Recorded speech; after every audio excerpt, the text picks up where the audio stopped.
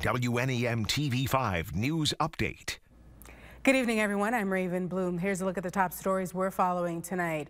What is a job rewarding enough to keep you working it for 60 years? For one Bay City man, it's feeding the community. Coordinating a team at the downtown Bay City post office, Mark Morand says hunger is greater than he has ever seen. The Stamp Out Hunger food drive, hosted in conjunction with thousands of similar drives across the country Saturday, was put on by the National Association of Letter Carriers. An estimated 40 to 50,000 pounds of food is now on its way to local pantries. Saturday morning in Grand Blanc, the second Go Gray in May 5K to benefit Henry Ford's Health Brain Tumor Center took place. May is Brain Tumor Awareness Month, and local survivor Kate White is doing what she can to support surgeons, patients, and brain tumor research. In May 2019, Kate was diagnosed with an aggressive cancerous brain tumor called a glioblastoma. Her tumor returned last September, but her Henry Ford Health Care team saved her life. The average survival rate of patients with a glioblastoma is 12 to 14 months. It is so humbling and inspiring, and it just warms my heart that the community has rallied around this cause. Last year, organizers say close to 326 people ran the 5K, with this year being able to accommodate nearly 400. 100% of the money raised by the race will go to Game On Cancer.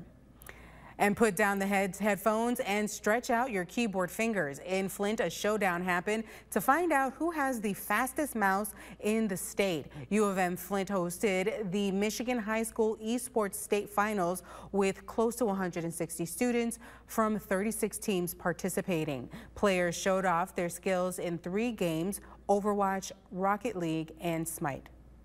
A lot of the skills are not just how fast can you do things, but how quickly can you communicate, how effective can you communicate, how can you problem solve. If a team is doing something and you're not winning or it's not working for you, how do you adjust? And a lot of these things, I think, people don't realize are skills that are necessary in multiple aspects of life.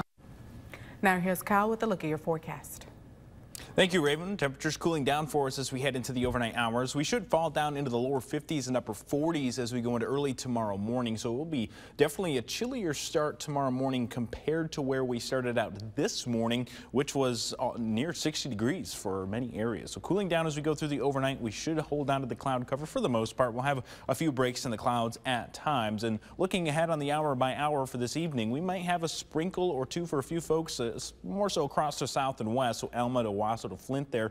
Otherwise, almost entirely dry going throughout the rest of the hour by hour. For tomorrow, we should be on the drier side. Those temperatures warming up for us as we go into the day, only into the lower 60s, though. You'll notice here that we've got the cloud cover out there, and that kind of blocks out the heat from the sun. But we also have those northeasterly breezes that are moving through mid-Michigan. That's cooler air coming down. It's also bringing in some cooler air off of Lake Huron as well. So temperatures will struggle to warm up for us tomorrow. The warmest areas will be those who are furthest from Lake Huron, but thankfully we do work in some sunshine as we go into your Monday. Clouds should clear out as we go into overnight Sunday into early Monday. That'll bring in some of that sunshine as we go throughout your Monday, and we'll have temperatures back into the 70s, potentially nearing 80 degrees for a few folks.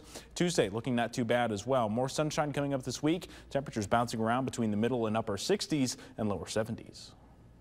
Remember to tune into WNEM TV5 on air and online 24/7 for the latest news, weather, and information.